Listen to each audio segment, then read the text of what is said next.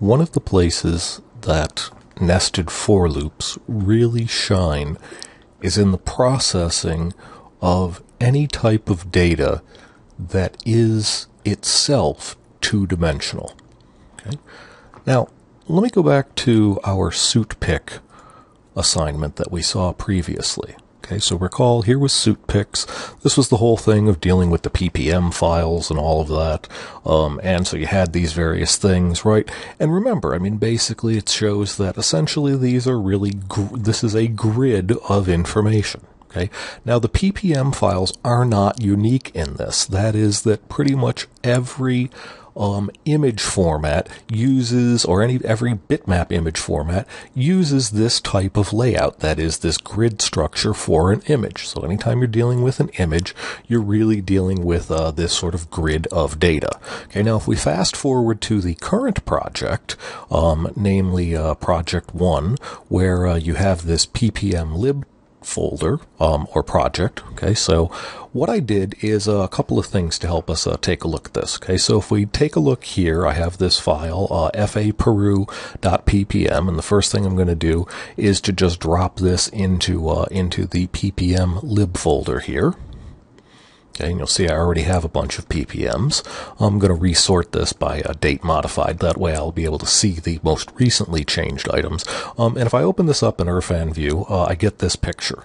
If you've been to the Broward website recently, you've seen this. This is the ad for, studying abroad in Peru. I've just downloaded it off of there, opened it up into Irfan view, and saved it as a PPM so that I can use it in this example. All right. From there, I'm just going to go to Visual Studio Express. I'm going to say Open Project Solution. Here I'm already in my folder, so I'll go to ppm lib, and I'll grab the SLN file, and now we have that open. If I spin these open here, we see we have a couple of CPP files. The PPM CPP you can ignore. That's simply the implementation of the PPM library that you're given. CardMaker, on the other hand, is where your code's going to go.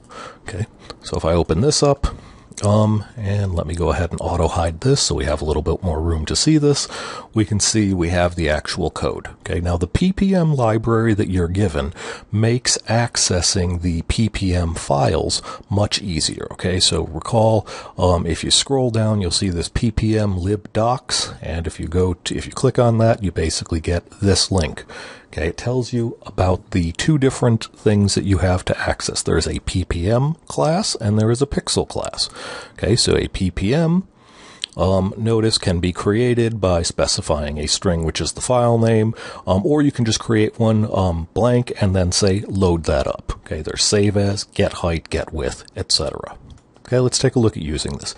Here's some actual code. The code that's already in CardMaker shows some examples of how to use these things.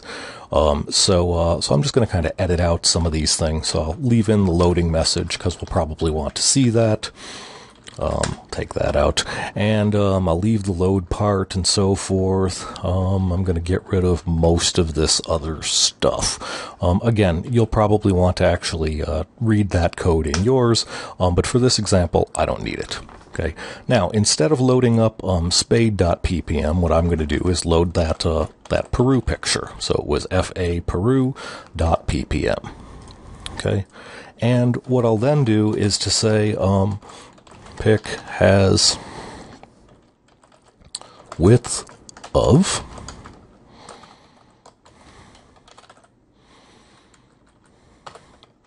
get width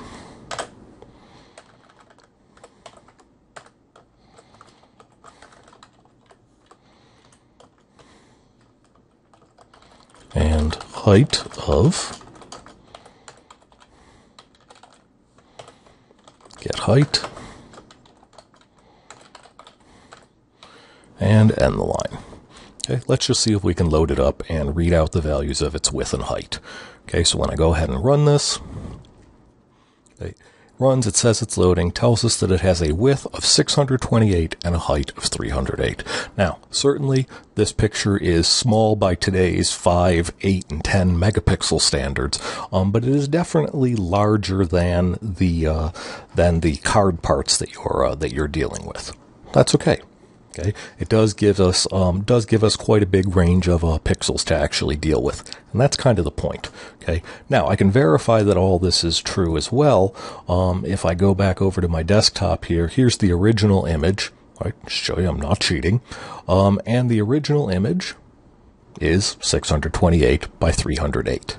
Okay. Now let's suppose I wanted to write a program that actually did something to every single one of the pixels in that image.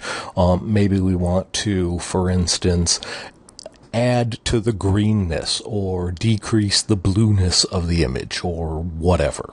Or we could even convert this from a color image to a black and white image.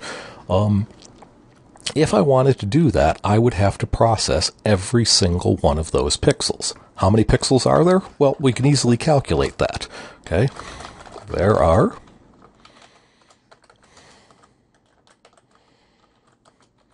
pic.getWidth times pic.getHeight pixels in the image. Okay, so let's see how many pixels there are. Runs through. Notice we have over 193,000 pixels to actually process. That's a lot of pixels. That's a lot of coding. That means we definitely want a loop. Now, to process all the pixels, we can simply start at the upper left corner of the image, that is the pixel with x coordinate 0 and y coordinate 0, and just work our way down through all of the columns in every single row. Okay, so let's take a look at that. Right, first I'm going to have one loop that deals with the rows themselves, okay, the vertical locations of the pixels. The vertical locations, the up and down locations of the pixels are the y values. So I'll call my loop variable y. And as we said, it's going to start at 0. Okay. Now, as long as y is less than the height of the picture, we'll keep moving our loop, and our increment is to simply add 1 to y. And I'll even put in a little comment here so that it'll be clear how the loop is how the nesting structure is working. And for y. Okay. Now inside the body, okay, when I'm looking at a particular row, say row 0 in the beginning, now I need to process the individual columns. That means another loop. For int x equal to 0. While x is less than pic.getWidth x plus plus.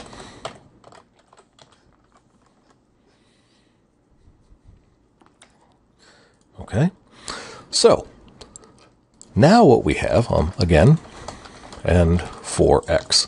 Okay, so now whatever we do in here will be done, or can be done to every individual pixel. Okay, let's do it in stages. So I'll say pixel orig is equal to, and again, if I go back and take a look at what I can do with PPMs, I notice that there's our get width and get height like we saw before, but there's also this get pixel function, right? Returns the pixel at the specified coordinates. Okay, so I come back over here and I can say pic.get pixel at x comma y, right? Our x and y are our loop variables. Okay, so that grabs a hold of the pixel. Now, suppose I want to alter, let's say to keep it simple, we're just going to decrease the amount of red in the image. So what we're basically going to do is just decrease the red component. Okay, so I'll say something like current red value is equal to, and now orig.getRed. Okay. So I get the current value of red, and I store that in cur red. Okay, then I'm just going to create another variable, and certainly I could probably do this a little bit easier with not quite as many variables, but this helps be very explicit about what we're doing.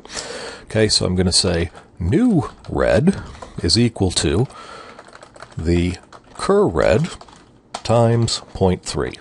Okay. Of course, this is in fact going to result in a floating point variable, right? Because we are actually we're multiplying by a decimal point here. Okay. So what we can do is just do our static cast int of this. Okay. Now, so I've computed the new red value. Next thing I'm going to do is create my new pixel. Pixel, new pixel, is a pixel that has a red value that is new red, has its old value, it's the green value is orig dot get green, and its blue value is orig dot get blue, like so.